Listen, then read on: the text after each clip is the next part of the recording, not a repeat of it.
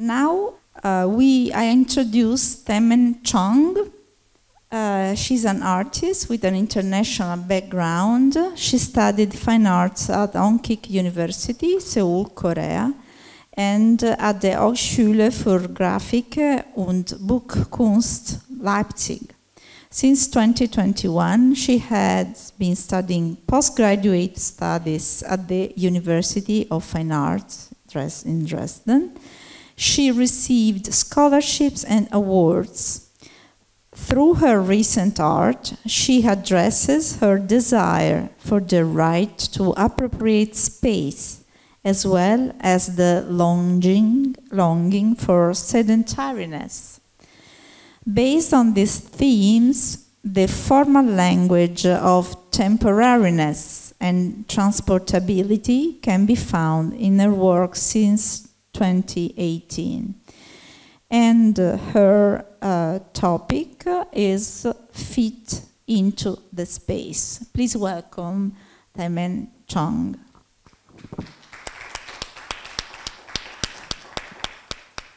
Good afternoon, everyone who are participating in Artistic Research Days.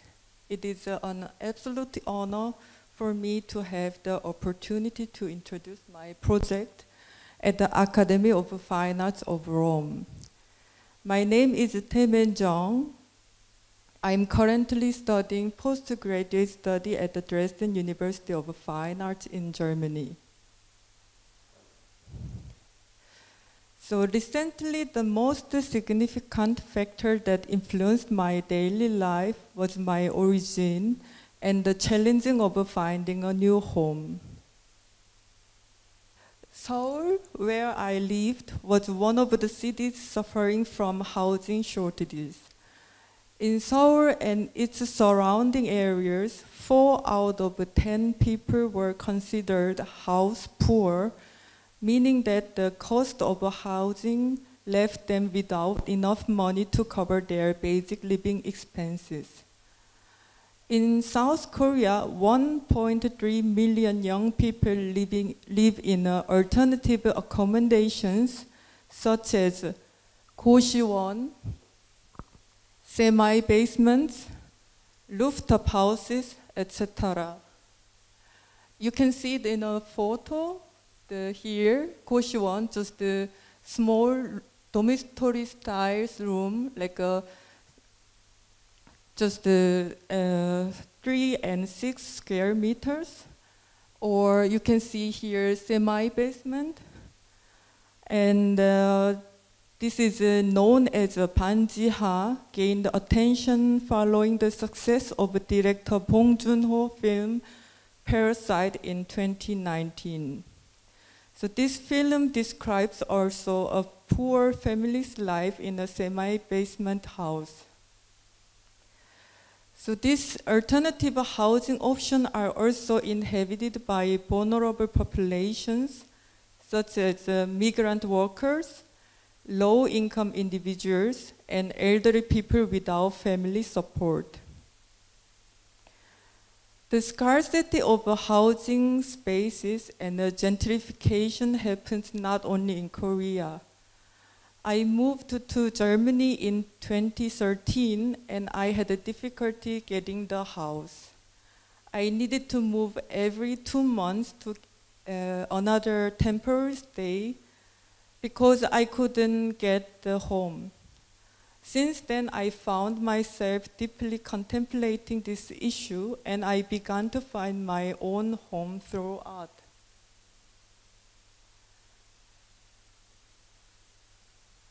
When I started this project, there were small rules, which are that my home should be variable, transportable, and light that I can carry by myself. So I used the plastic foils, especially that are consumed by myself.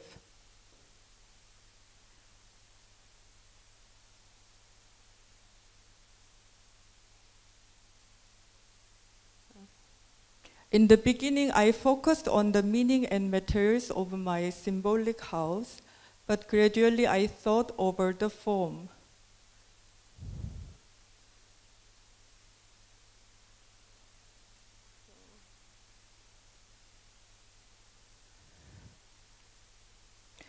Even if you don't know the name of these plants, you can easily recognize it by its distinctive leaves. Monstera gained significant attention around 2020, partly due to the indoor plant trends in COVID pandemic. Monstera dominated not only over 25% of interior design contents on Instagram, but also made 7 million products featuring Monstera leaves. Naturally, due to high demand, the price of the plants become expensive. So right now, maybe you can buy the Monstera plants like $20 to $100, but especially like Monstera deliciosa albo, like a half mixed with the white color with the green. That's kind also up to $5,000 can cost.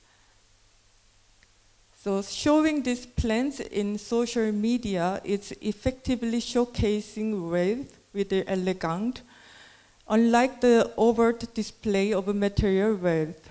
However, you might wonder if the Monstera's price is the only reason that provokes feeling of social comparison and a sense of deprivation. We need to pay attention to the space in which these plants are placed. The background portrayed an ideal, beautiful home worthy of interior magazine features. Spacious area, high ceiling, ample sunlight streaming through large windows or onto the balcony, and tastefully arranged furniture and decor.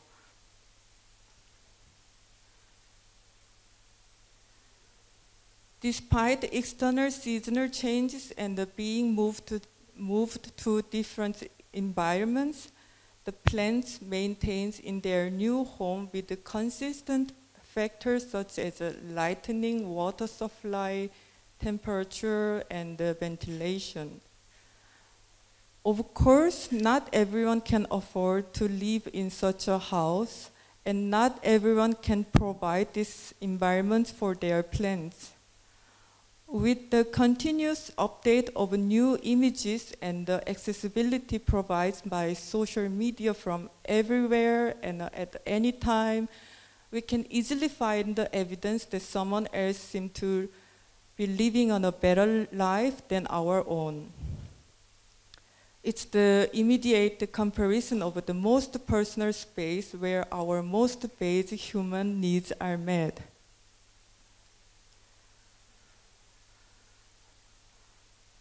With these behind the stories, I became interested in Monstera. I created an installation art that embodied the longing to find my own home, the burden of having to carry everything on my own, and the challenge of space limitations.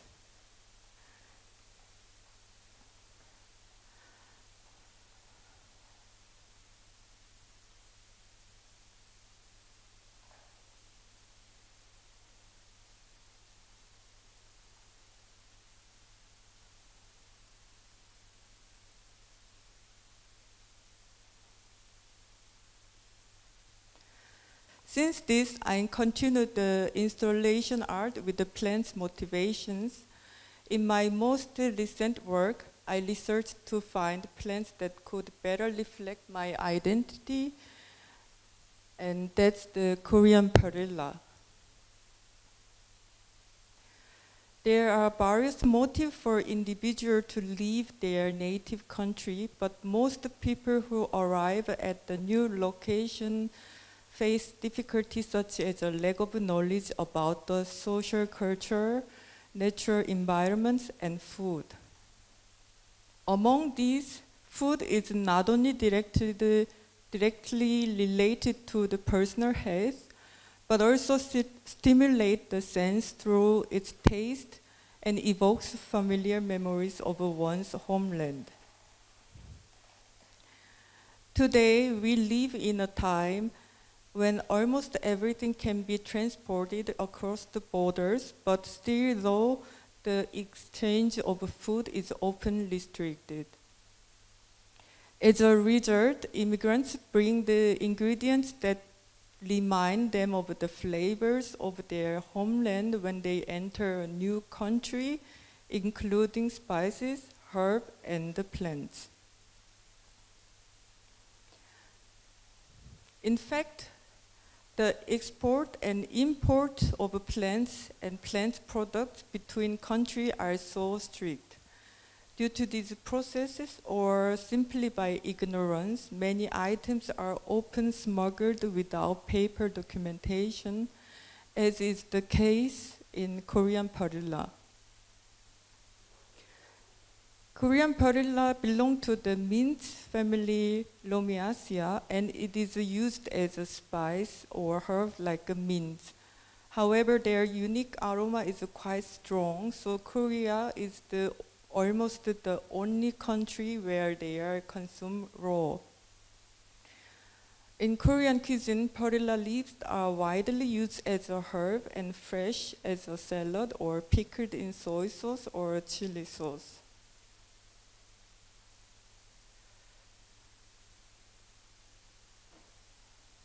As a result, many people living abroad began to miss fresh leaves and started to bring the seeds and grow them by windowsill or on the balconies.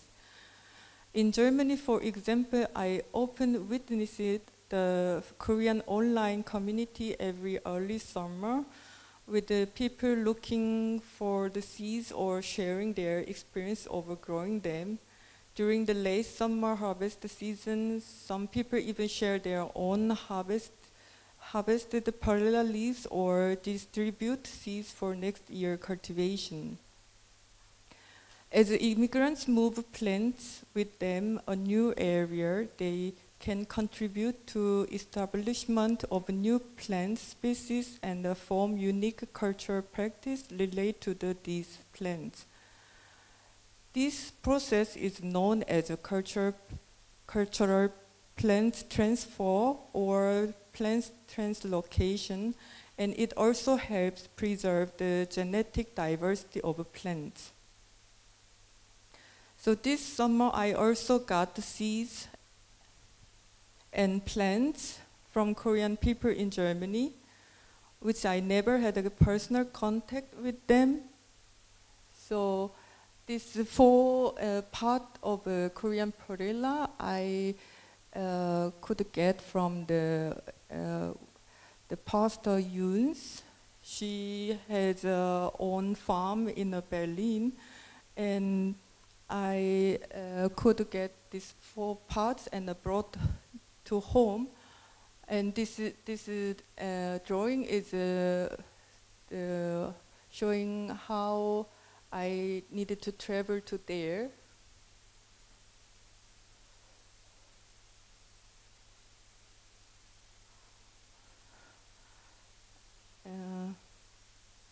So at home I cultivate the perilla plants, and as an artistic movement, plant it in the places that I want to make my niche in Germany. So I made a small pot and then planted in this pot the Korean perilla, and planted at the place in different places. In this photo, you can not recognize which place is it, but this is the foreign authority. And this is the room actually in the foreign authority buildings. All the foreigner need to get an appointment or get a visa to living in Germany.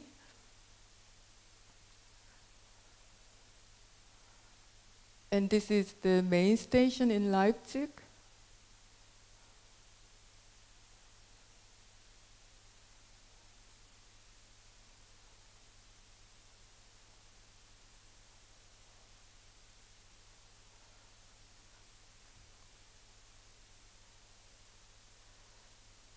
So at the end, I made a documentation of all my works, and then 2 days later, we were gonna have the opening of the exhibition in Dresden, and I will present also my photography there.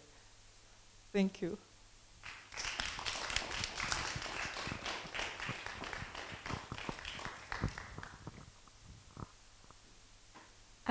I have a question on your efforts as an artist to make a dialogue between ecological value and your language.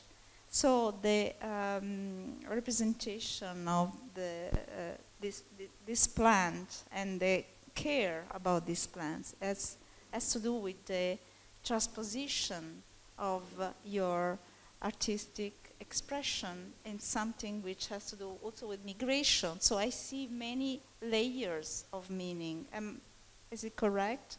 Layers of meaning of?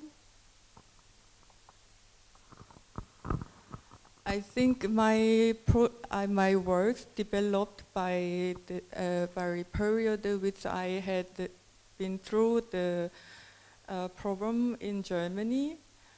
When I started my art, which is this project,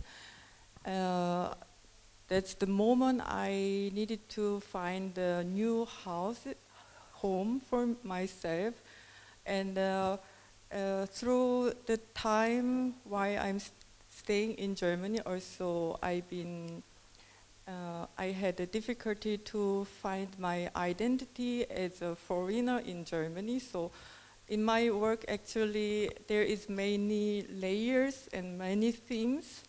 And right now, with this artistic research, I try to figure out, so to narrow out also what I want to talk exactly with my art. So also related with my personal history background. And yes.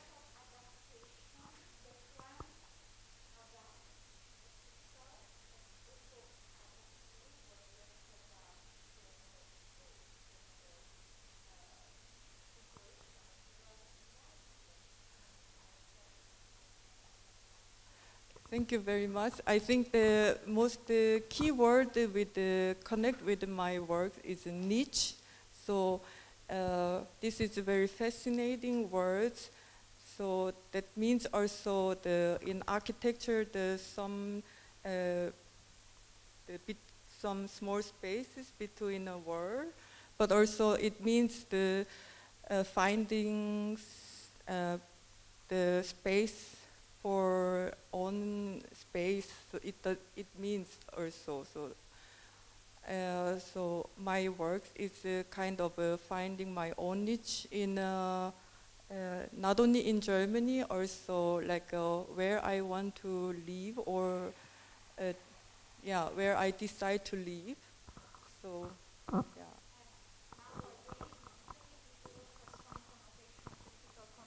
Because students are on strike, because there are not spaces for students to live. So there's also this political connotation.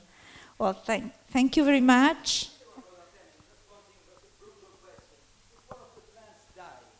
Is it part of the documentation, or just what happens if one of these? Actually, in a presentation, actually, in the presentation, I showed you guys the plants what I successfully make them live. In this year, I make so many failures. So I bought like 300 seeds of a Korean perilla, but I couldn't make them become a plant grow. So yeah, at the end I needed to get already grow the plants from another Korean Yeah, so yeah, that's the happened in my experiment. And they are in good shape, the one we saw. So